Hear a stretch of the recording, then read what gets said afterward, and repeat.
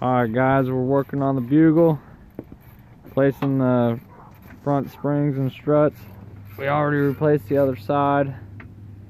Now Corey's got this side all taken apart already, almost. We didn't get any footage of the other side yesterday because it was freezing ass cold. Looks like he's taking the brake caliper off. We're gonna drop the control arm and hopefully get the spring in there.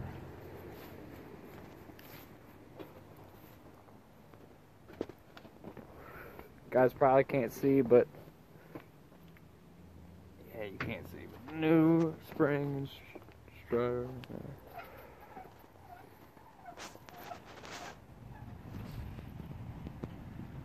Hung this some funky way.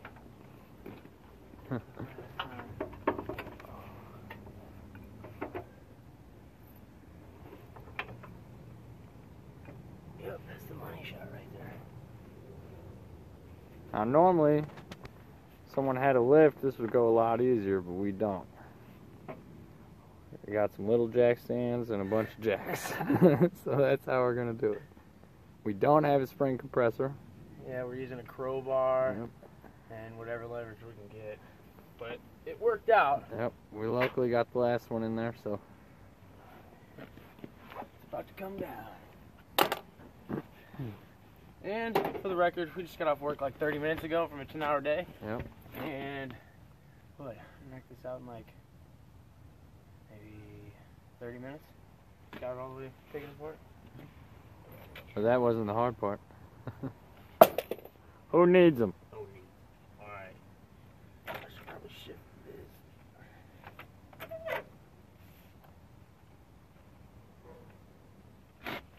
Now this is not a how-to video. This is By just, any means. Yep, we're just showing you how we did it.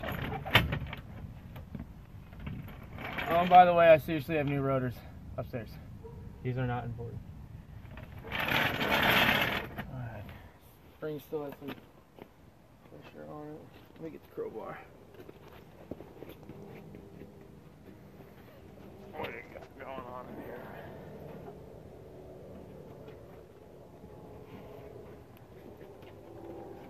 A couple videos down the line, we'll probably be replacing ball joints and all kinds of shit on this thing. And Watch out. oh yeah, And this is why I'm replacing them. looks like they were cut with a plasma cutter, and then It was seriously, you guys probably saw it in the last video if you watched that. This thing was dumped, like 6 inches in the front, 5 in the back. And anytime you hit a bump, it was like, we did a frame bang all the way down the road. Yeah, when you buy a low car, put it on the lift. yeah. Oh, I gotta go upstairs and get the new shit. Yep. Alright, this is how we're putting the coil in. Wedge this a little bit up while he held the spring in place and also held the rotor because I didn't want to take the bottom out because I didn't want to take it all the way out. And we're using a crowbar to pry that back, and then we're hitting the corner of the coil spring with a hammer, and then it eventually pops into the bucket, and then you can just lift it up with your jack. Old school spring compressors right here. Yeah. Don't need no ratchet straps, no untangle or anything like that. Just gotta manhandle it. Starting to get dark, so apologize for it being dark, but For those of you who doubted us that we could not get a spring in there with a hammer and a crowbar, turns out we didn't even need the crowbar. yeah, I know.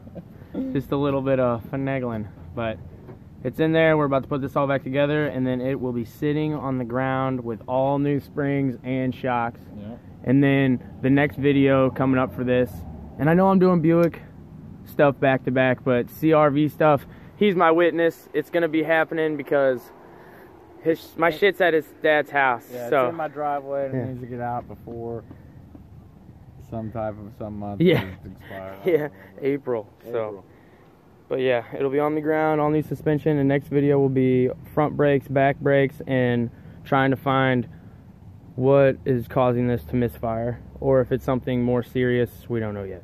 But it's getting dark. We're about to throw this back together, and then I'll get back to you hopefully once we're going around the block, because I want to see what it feels like, even though it's kind of misfiring. Who really cares? Hopefully you'll see that, and hopefully you'll see me do a one-wheel peel in my El Camino. Oh yeah, in the Elky. One-wheel peel.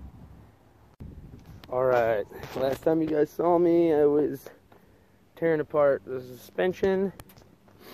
As you can see, the shiny bolt right there. And it's going to be hard to see the coil, but I'll make it happen. Right up there in the bucket. So we're sitting on new shocks, new springs all the way around, and new sway bar end links. So it rides a lot better. And then also I was talking to you guys about it having a misfire, and we figured that out. It ended up being this little hose right here that was just capped off, and this hose runs from the distributor. So as soon as I hooked that up, it ran perfect, and we were able to time it, and everything runs good. So pretty cool to have all its power and not being like flaking out or anything like that. So that's done. Motor's running good, all the suspension's good. The brakes are still upstairs, haven't done those.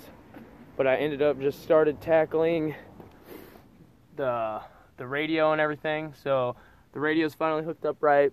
I've got the top speakers working, and I do have the cover for this up here, but it's cracked. I'm gonna fix it. So I got that. Front speakers are working. And then I found out in the back they had some wires ran, but I ended up running new wires, so they work. So now I'll have all 4 speakers working in the cab, but I don't know what Polk Audio is. It does seem like a nice speaker, but these are both blown, so I took them out of the skins on the side of the doors, and I'm gonna go replace them with some speakers real quick. And then that way all the speakers will be good, all, you know, the stereo will be fine, and then we will go ahead and tackle the brakes after that. So yeah, I'll hopefully get back to you guys when I got most of this shit put back together. Okay, finally, all the wiring is finalized and halfway tucked away. Let's just say that, it was a mess. Gonna go ahead and loom all these and then put the cover back on top, and I'll hide most of that. And then I think I'm gonna get, I used to be a big sub guy back in the day, you know, teenager, high school, stuff like that, but I think I'm gonna go ahead and get like a small 10-inch up there just to get a little bit of bump, since this is just gonna be a cruiser. So gonna be doing that. But got the door cards, well, I'm gonna call these back door cards, even though it's not a card to a door, it's to the fake door. But got these all taken out, got the old speakers out. Gonna go to Best Buy and buy new ones right now. But all the wiring is ran for the back speakers. Like I said, got the head unit all figured out to where it doesn't go in and out, and front speakers are linked up. And also, if anyone's having this sort of a problem when they buy any old junk or anything like that, okay, so I'd start the car, I'd turn my headlights on, okay, start driving, and everything would start dimming out. Like, the head unit would click off after being at like volume 22, and everything on the inside would just feel like it was gonna shut off. And I was like super worried about it. And then I'm looking at my truck, and I'm looking over here, and we figured out that it needed a body ground too. It did not have a body ground, just a chassis ground. And as soon as I did that, this thing started working great. All the electrical stuff started working right. My fans started kicking on when they were supposed to, and so really excited about that. And then went ahead and just threw a new battery in. But yeah, so we're gonna go pick up some new speakers and then go on a little bit of a ride along, hopefully, before it gets dark. But the car's really starting to come a long way in the month that I've had it, so really kind of stoked about it. But we're gonna go get those speakers and then get back. Want to go to Best Buy and get some speakers? You want to go to Best Buy and get some speakers? Yeah. Get some food too?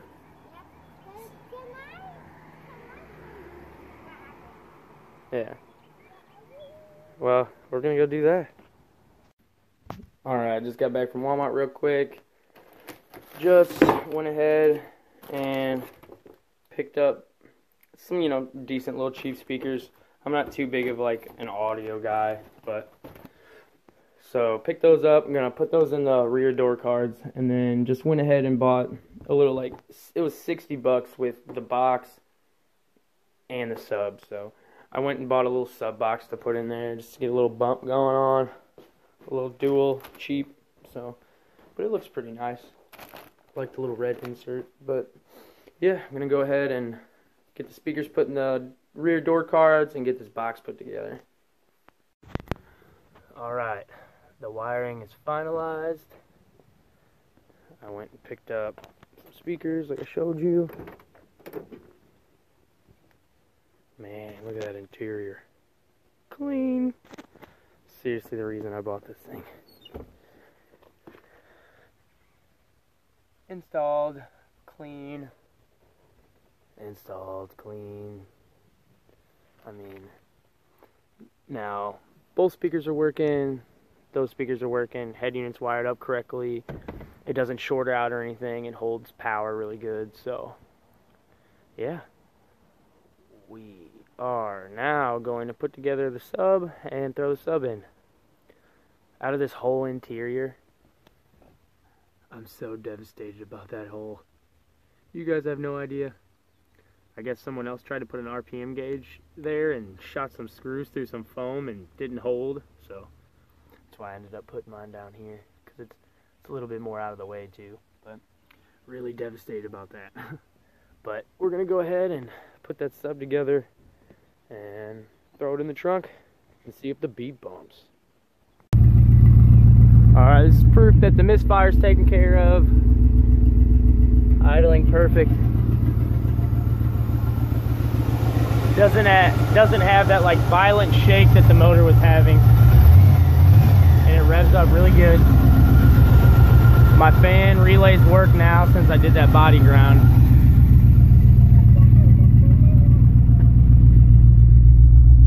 Got the speakers mounted and installed, working.